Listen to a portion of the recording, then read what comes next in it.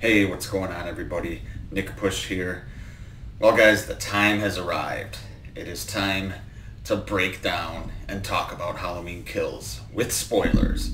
So this is your warning. There will be spoilers in this review. I made a non-spoiler review right after I saw the movie, and now I kind of want to break it down and get into the nitty-gritty. So if you haven't seen the movie yet, stop this video, go watch the goddamn movie, whether in the theater or over on Peacock, and then tune back in. So, a couple of things here.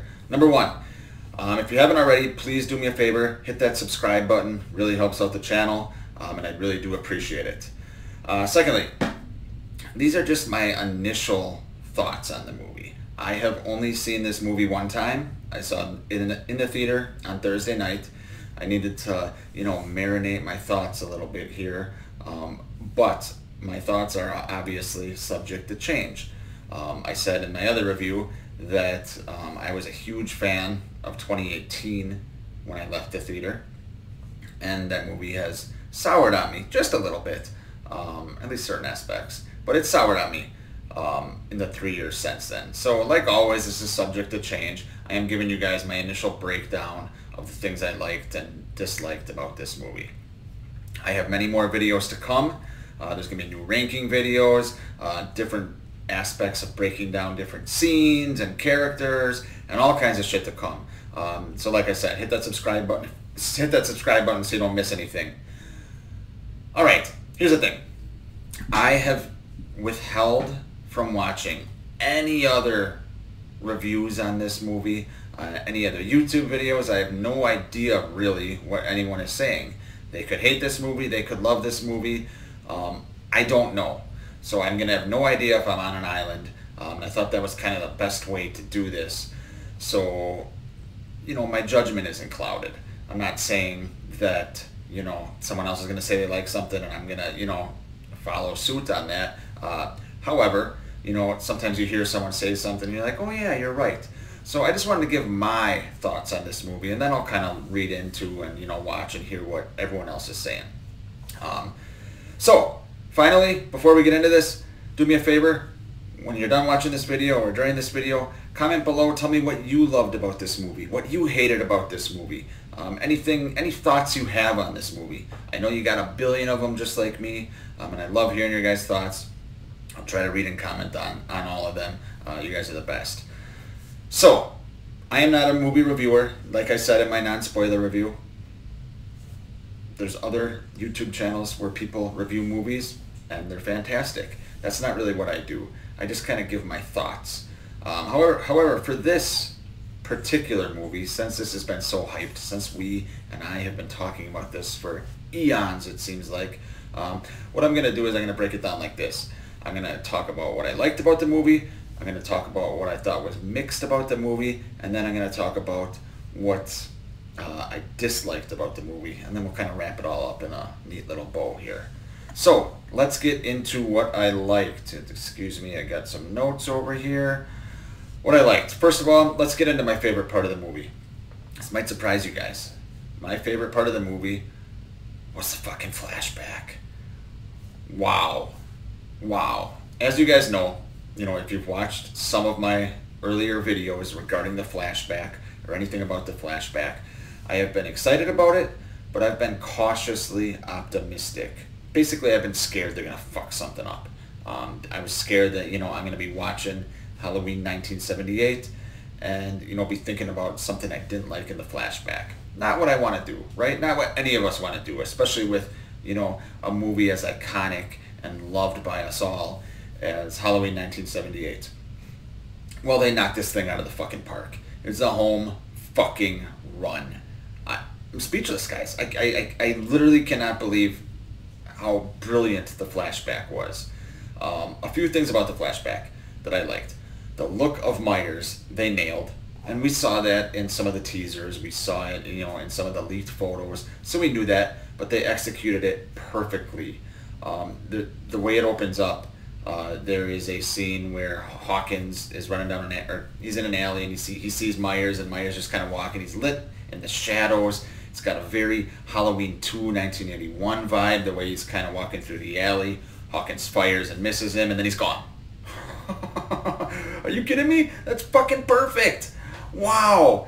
And then, you know, we went into Lonnie and Lamb, and he has an encounter with the Shape, which is really cool. It was actually better than I thought it was going to be. So that is awesome. And then the Myers house is awesome. It really feels like 1978. You know, from the uniforms that the officers are wearing, to the cars, to the houses, to the way it's shot, the fucking score in the flashback. Everything about it is 1978. I mean, holy shit, guys. They did it. They fucking did it. Unbelievable. Unbelievable. Dr. Loomis was a big concern of mine. You know, as we know, he was going to be in the flashback. And he is. A couple of things here. Number one, his voice wasn't a huge fan of. I thought it was off a little bit. It didn't sound like Donald Pleasence. It's not Donald Pleasence. I understand that. But it was a little off a little bit. However, the look of him, which was actually my major concern, and they showed a fucking close-up. Clearly it's not Pleasence, but it's pretty goddamn close. Like, it is pretty goddamn close. I bought it. I didn't think I'd buy it. Unbelievable. So I thought it was awesome. So we get the big flashback scene at the beginning. I don't know what it is, maybe 12 minutes, something like that. And it basically ends with Myers, you know, what the image we saw of Myers standing on the front lawn, you know, after killing Hawkins' partner upstairs, or Hawkins kind of killing his partner by accident upstairs. And then, you know, it kind of stops right there, okay, just like the original. You know, the cops are surrounding Myers, Loomis is there, Loomis is yelling to Hawkins upstairs, you know, did he kill again, blah, blah, blah. And then it stops. Well, then later on, we get Hawkins telling a story, and we go back to the flashback, and we find out how it really ended. You know, the cops hit Myers and beat him down, and Loomis went to go fucking shoot him in the head to kill him. And then Hawkins, you know, said I remember, I just thought that was someone's baby. So Hawkins stopped him. He pushed his arm up, and Loomis shot up into the air. I liked it.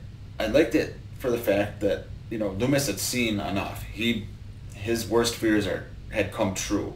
You know, that Myers was what he thought he was. So Loomis was going to kill him in front of all these goddamn cops, which is fucking badass, by the way. And Hawkins stopped him, you know. And then, you know, we get a little scene with the cop telling Hawkins to switch guns or something like that. Irrelevant to me. But everything about the flashback, guys, they did it. They did it. I'm in shock, and I'm happy. I can't wait to watch the flashback scene again. So that's my number one like. My favorite part of the fucking movie, which is awesome. Because, as you guys have heard me say, this flashback could make or break the movie. If they would have fucked one little thing up, it might have really hampered my overall experience. But they did it, and bravo to them. Kudos. So that's my number one like. The next thing I liked, Michael Audrey Myers. You know, the reason we show up to these movies was fucking awesome. You know, as we know, this movie is titled Halloween Kills, and he is badass. It did not disappoint. Myers did not disappoint. He looked menacing as hell with the burnt mask. James Jude Courtney, dare I say, was he even better than 2018? He might have been, and that's a high bar, because he was fantastic in 2018. He might be better now. You know, a second run as Myers, he might even be better. The kills were fucking brutal.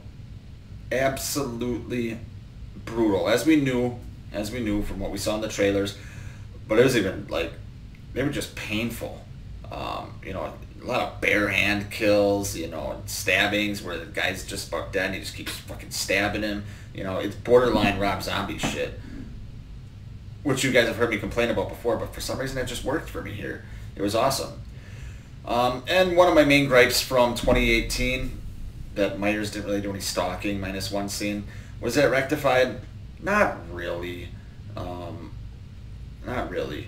There was one scene in particular that I liked, where he is walking after Lindsay Wallace in the woods. She's hiding from him, and you just hear him breathing. And at first I I was a little taken aback because I would have liked some type of score there. But the way he's breathing from the mask, you just hear him because it's quiet in the woods. It's kind of like Lindsay's point of view. I thought it was very effective. Was it him stalking her? Not really. It was kind of a half chase scene, but the way it was lit and the darkness of the woods was really well done. So big fan of that scene. Big fan, huge fan of the portrayal of Myers in this movie. The next thing I liked, the opening credits. I was crossing my fingers that we were gonna get a pumpkin, or jack-o'-lantern. We got a pumpkin. We got a jack-o'-lantern. In fact, we got many jack-o'-lanterns. I personally wanted a jack-o'-lantern on fire, and initially I was like, oh, it's kind of disappointing. It was just a jack-o'-lantern. And then it's kind of fading out, and you see another jack-o'-lantern, another, and some of them are lit. The flame in there is growing, and then one of the jack-o'-lanterns gets on fire. It was awesome. It was awesome. So same font again as 78 and 18. So that was a great thing to see. They really nailed the opening credits again. Let's talk about the Strode family. It's another aspect of the film that I liked.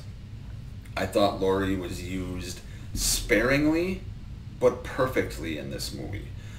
Especially after, look, what she went through, last movie was pretty fucking brutal. You know, she got stabbed, she got thrown from a balcony, all kinds of shit, right? So she was kind of relegated to the hospital. Try as she might to get out of there, you know, she certainly tried to go after Michael herself once she found out he was alive. She tried, but it didn't work. Laurie's, dare I say, an old lady, you know, if she was able to just, you know, take a shot and for the pain and then get out of there and go hunt Myers, is that really believable? No. So I thought she was used perfectly. A lot of good exposition she had. I thought she was great. Jamie Lee Curtis, you know, was very good again, which is not surprising to me at all. Let's talk about Karen. Karen was basically the heart and soul of this movie, which may surprise you if you were not a big fan of her in 2018. And I was kind of mixed on her in 2018. But yeah, she really led the emotional charge of this movie. You know, she has to deal with the fact that her husband was just killed. She has to deal with the fact that Allison went through this too. That her mother is, you know, essentially on life support for a little bit. And then Michael is alive. You know, and Allison goes after Michael. We'll get into her. But, you know, Karen was the heart and soul of this movie. Obviously, as we saw from the trailer, she goes at the end and grabs his mask. And yeah, Judy Greer knocked it out of the park here. I thought she was, I wouldn't say great. There were a few lines of dialogue and a few things that I didn't like. But, for the most part, Judy Greer knocked it out of the park. And I will not complain about her performance. She did very well. Allison. Okay. I liked her performance. I wish she was given a little more. She was definitely given more personality and more, you know, spunk than 2018, which I was happy about, because I feel like, as we all probably do, the torch should be passed to her as the final girl of the franchise. She was given more to do. I would have liked to see her get more, but, you know, she's got some great scenes here. You know, she wants to go after Myers. You know, she's done waiting. You know, Myers killed her father. You know, she mentions, you know, that someone else loves that person, you know, that was when a body was just brought into the hospital. So Allison did a good job.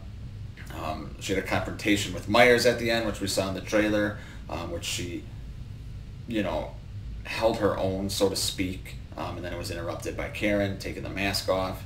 But Allison, no qualms. The whole Strode family, I liked them in this movie, which they would have been mixed in 2018 for me. Let's see here.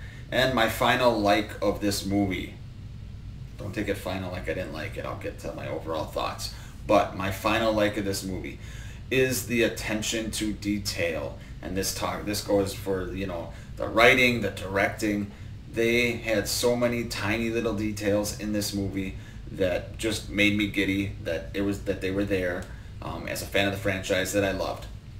A couple of them that come to mind are, you know, using the cops having the patch of Warren's County Sheriff's Department, and then the EMTs having the HMH logos and basically the exact same jacket as Bud and Jimmy had in Halloween 2 1981.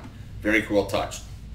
The one detail that I really liked too was in the flashback, the window in Judith's room had the gutter that falls when Loomis is in the room talking to Brackett, and you know it's still there and still cracked.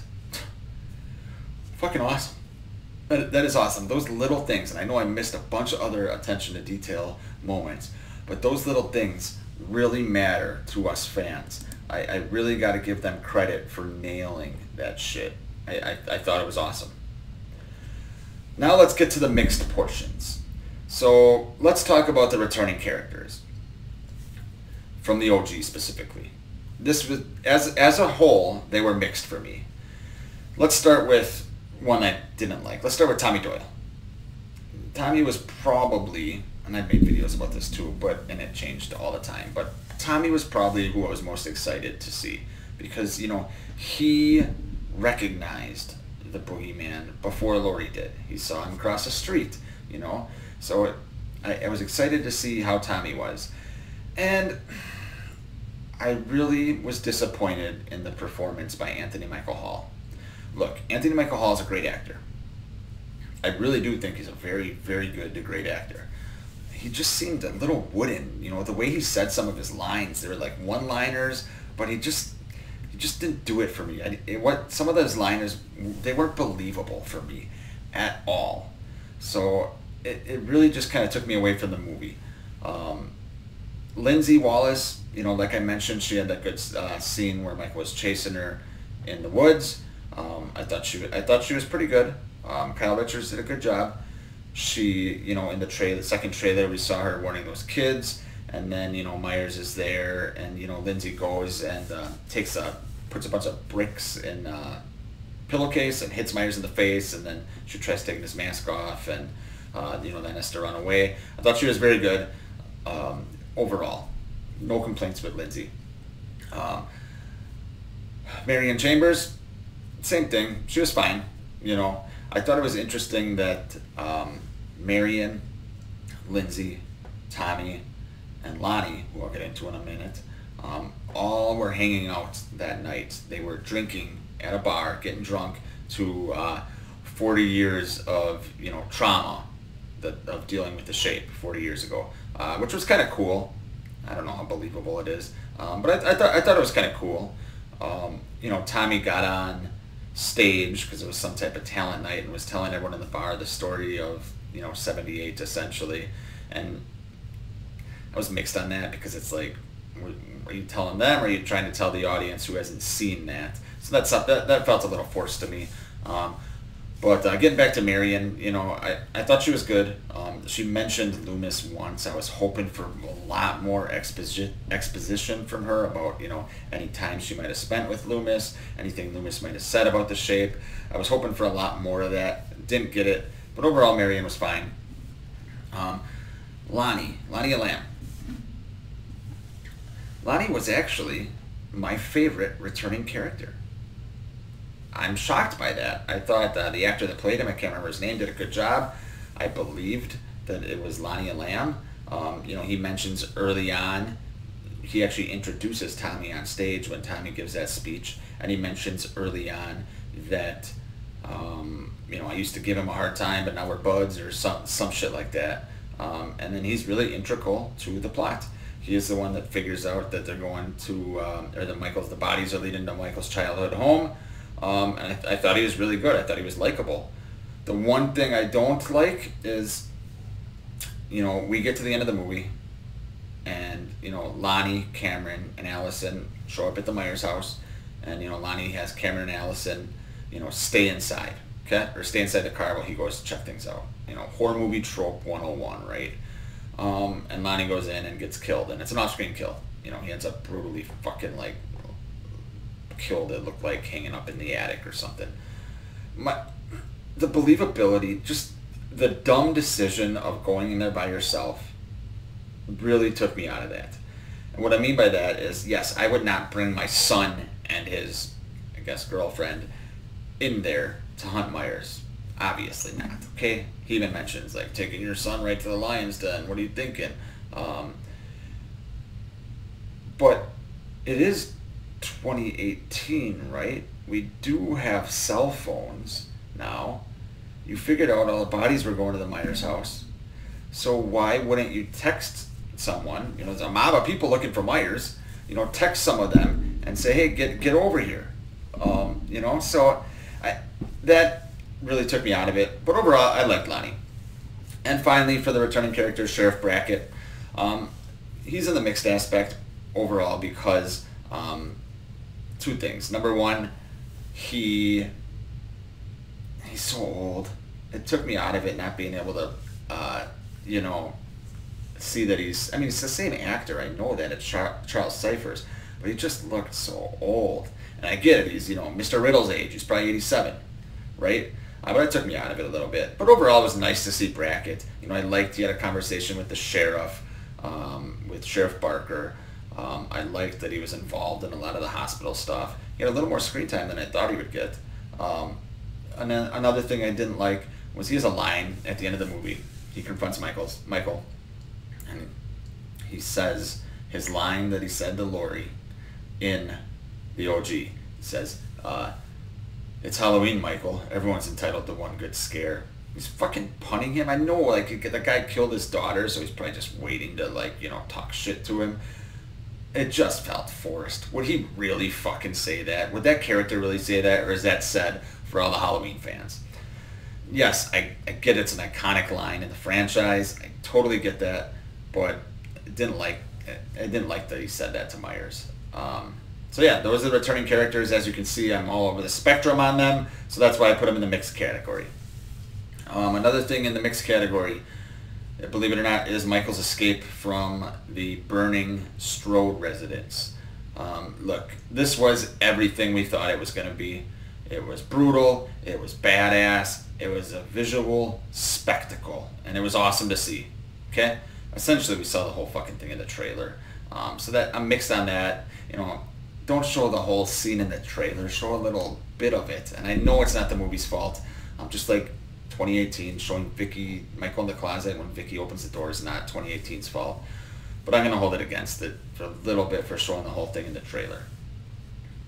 Alright, the ending. Let's talk about the ending. So this movie ends, essentially, with Michael getting his ass beat by the mob, which we're going to talk about then.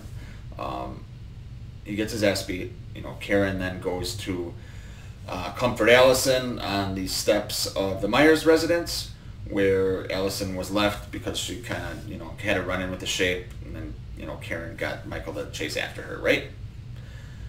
And then we have like a voiceover from Laurie talking about, you know, some of the lines we heard from the trailer. So we have a voiceover from Laurie about that. And then Karen goes and stands on the street. And then we see the image we saw in the second trailer of Karen sees the image we saw in the second trailer of she looks up in Judith's room and sees, you know, 6-year-old Mikey Myers in his clown costume, which was a cool image. Why she saw that? Why would she see that? What is that? Why would she see that? Is he supernatural?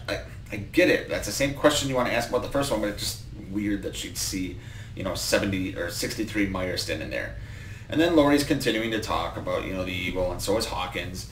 But then Karen is standing in the Judith's bedroom, staring out the window, and Myers shows up behind and kills her, and the movie ends. It's mixed for me. I like that the movie ended with Myers essentially winning. Okay, I've always wanted that. I've said I've always wanted that. It just felt a little abrupt. You know, like, I don't know how necessary it was to have this happening while Laurie's giving the voiceover. It just seemed a little made for TV-ish for me. We'll see the repercussions of that, obviously, in Halloween Ends, which now we know takes place years later. But it was just mixed. I get what they were going for, but it didn't 100% work for me. Alright. Haddonfield Memorial is my next on mixed. Love to fucking see it. We actually spent a lot more time there. You know, as you guys know, Halloween 2 1981 is my favorite sequel. So any time we spend in Haddonfield Memorial is awesome for me. The reason it's mixed is there is a scene involving the mob of people, which I did not like. And actually I'm going to talk about that in the dislike section. But because it was so specific to Haddonfield Memorial, I'm demoting Haddonfield Memorial just a little bit and calling it mixed. But I love Haddonfield Memorial. Final thing in the mixed category, and that is going to be the score. So, first of all, like I said, I loved the entire score in 1978. When we were in the flashback, they knocked that shit out of the park. Everything about the score just screamed OG Halloween, which is fucking awesome, and I didn't expect it, to be honest. So shame on me for not realizing that they were gonna, knock that score in 78 out of the park. There is another track that plays when Michael is putting his mask back on after Karen, takes it off of him. Okay?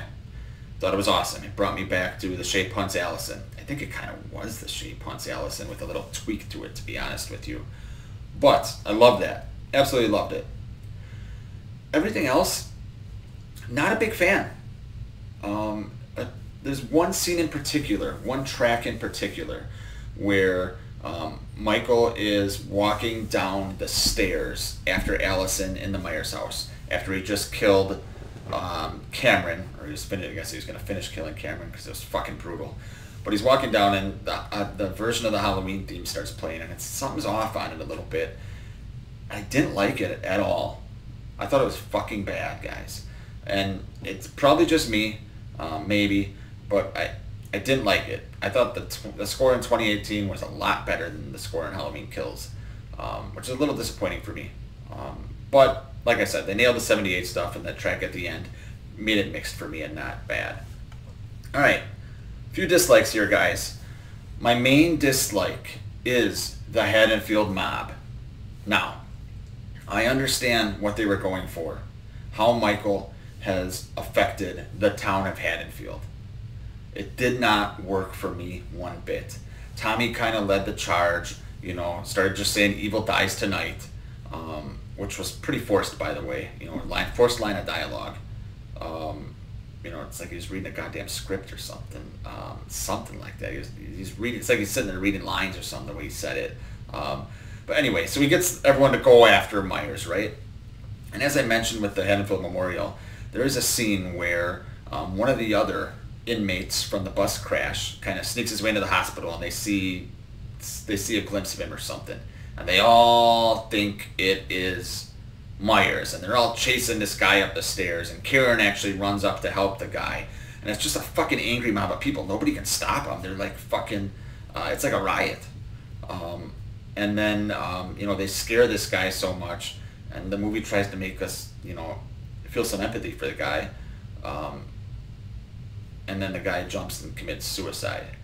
And then the people are like, oh man, like look what we've become. Look what he's done to us. So it did not work for me, that scene, at all. I actually hated it, to be honest with you. And I just found it extremely unnecessary, even though I know what they were going for. How the events of 78 and now the events of 18 have affected not just Laurie, but the trauma of the town. I get all that. I respect what they were going for. Not executed well, in my opinion. So that took me out of it. And then the scene at the end with the mob. Basically, Karen, has Myers chase her after she takes off the mask. And it's a trick. She yells, gotcha, or doesn't yell, but she says, gotcha again. And you got the town, all the mob people standing around him. That's when Brackett gives his line. Everyone's entitled to one good scare, which, as I mentioned, I didn't like. And then Myers is just kind of standing around. And he puts on the mask, and then they play that good music, like I said. And then he kind of looks around, and then they beat the piss out of him. They shoot him. They hit him while he's down. They stab him. Karen comes down and picks up the knife and stabs him.